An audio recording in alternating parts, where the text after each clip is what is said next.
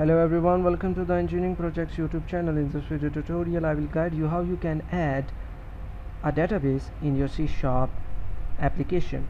So go to your project, right click here and click on add new item, and then click on data, and there are all of these are the databases which you can use, and we will be used local database for our project, and name is at TEP.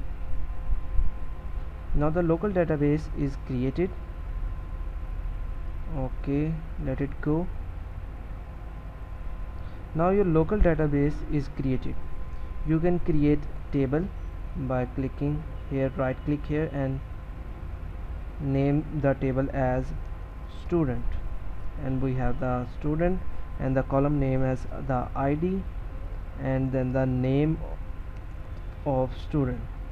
The ID is as numeric int, length is 4, and here is name varchar, allow nullables, unique, no, primary key, yes, and make the roll number ID as a primary key, and then click OK. Your first table is created. Now you can add or insert data by query or by direct dynamically, like here I will say 1 1 1 2 and 1 2 3 as Junaid, Ali, Hamza, and the table with these values are created in this database.